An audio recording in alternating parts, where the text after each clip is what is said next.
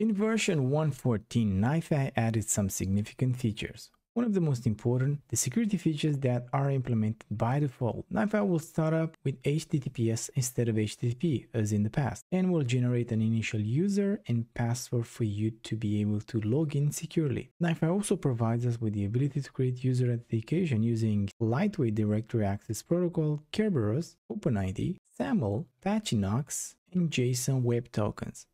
But what if we don't want any of this and we want to use the latest NiFi processor and also use the legacy authorized user that takes advantage of self-generated certificates? So in this tutorial, we're going to set up a secure NiFi installation using self-generated certificates.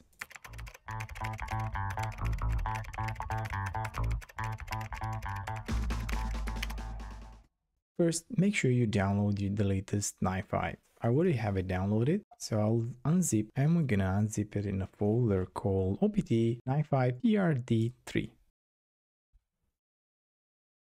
Great, let's navigate to it. Let's jump into this folder and move everything one level down.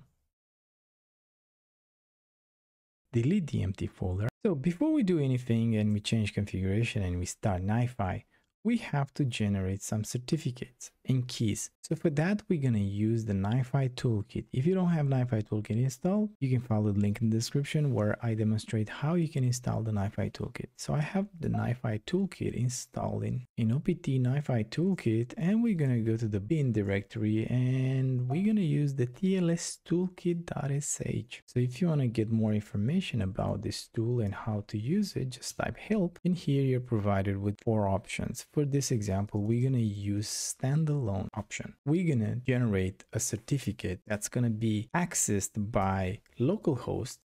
In this case, we're going to use this certificate to load it in our browser to access an instance on our localhost. The certificate client password is going to be client password, and we're going to generate a client certificate suitable for the use in a browser with a specified DN. So for this one, we're going to call it DN inside byte, organization demo. One note here, this is sensitive, so you have to be very careful with this value. Yeah. Next, we're gonna flag it all, and we're gonna tell it that I want you to put all the things that you're gonna generate, which are the key and certificates, into this location. Let's run it. Right. So now let's navigate to that location.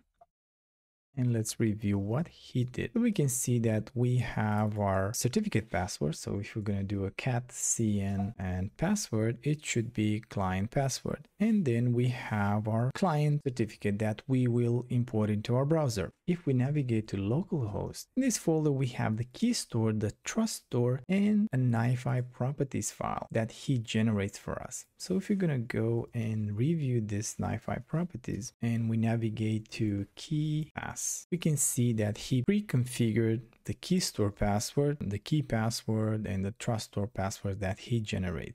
If we're going to go to port, we can see that he will update the port to be at 9443, and the host is going to be localhost.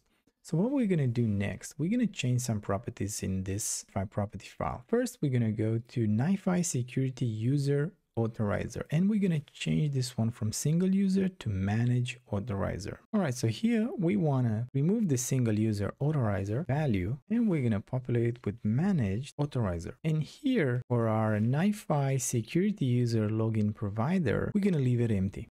Next, we're going to go to the certificate location, and we want to make sure that we give it the full path. So you remember was opt/NiFi PRD3. Copy this path and do the same for the trust store. Once you've done all of those, save and exit. And we're going to copy this NiFi properties file from this location, and we're going to overwrite the current NiFi properties file from the configuration folder. Now that we've done that, next thing, we have to update the security property key. And how do we do that? Well, with this one, we're going to use the nifi.sh script. It's going to be opt full path to the binary of our NiFi installation, nifi.sh set sensitive properties key. And here you have to give it a string of 12 digits. Press enter. It's up to you what's going to be the value. Right. Next, what we're going to do, we're going to import the key into our browser. So for this example, I'm going to use Chrome. So you can go to Chrome settings, and here type certificates. In my case, since I'm on a Mac, he's going to open my key chain access. Here in the certificate, you want to click on this button here and navigate to your location where you have generated the certificate. Double click and then select the P12 file. Here you're going to be asked for the password that we put at the beginning. If it's going to be client password, press OK, and we can see that we have a key install here. Let's close this one. And before we start our NiFi, we got to make sure we make some changes to the authorizations.xml. We're going to edit our authorizer.xml file. So this file, we have three parts. We're going to change the user grouping providers, the policy providers, and the authorizers. So let's navigate. I've already made the changes. I'll just walk you guys through them. So when you get to the user provider property, all you have to do for the initial user identity, you have to set the CN that we've generated the certificate for. So you will also find the code in the GitHub repository, but make sure you update the authorizer file. Let's navigate to the next part, access policy provider. In the access policy provider property, you have to set the initial admin identity as your initial CN created and the node identity one CN created. And finally, we want to change the authorizer. So the authorizer is going to have to be the manage authorizer and the file access policy provider. And at the end, I want you to comment the authorizer using the single user authorizer. So basically just comment this snippet in your configuration. Save and exit. Now we can go ahead and start our NiFi instance and press start. After start, two files will be created, the users.xml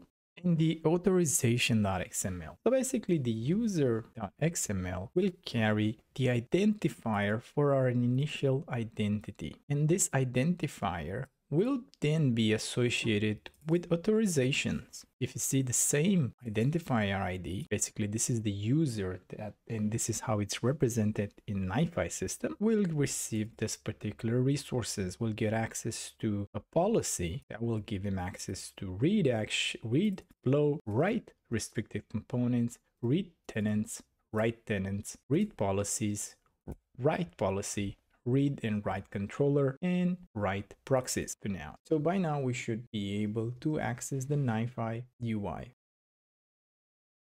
We're going to open a browser and we're going to navigate to HTTPS localhost 9443 and NiFi. Here you're going to be prompted with a certificate that we've just loaded. So just say OK and type in the keychain password for your host. In my case, my local user password, not the certificate password, guys. Press enter and now we get access to the NiFi UI. If you want to debug any issues that you might have with logging in with a certificate, so what do you want to do? You want to navigate to your logs folder, and here we have this log called NiFi users. So let's tail this file and see what happens. So if you see here, every action that we will do in the front end, it will be exposed here. So if I would say, okay, do a refresh, you can see there's a series of API done against my user. The same way, if you get an error, you will be prompted with the message in the log. Alright, so in the next tutorial, we're going to see how we can set up multiple users using certificates. So we're going to add a new user, we're going to provide them with privileges, or we're going to remove privileges for them. We're going to have scenarios where you want to have a single user that will be able to manage all the flows. You want to have a user that will only get access to read. You're going to have users that are allowed to actually review the data in the queue. So I hope you guys enjoyed this tutorial. For all the resources that we covered in this tutorial, you'll find them in the GitHub repository along with the code that you can copy and paste to generate your certificate and set up your secure installation.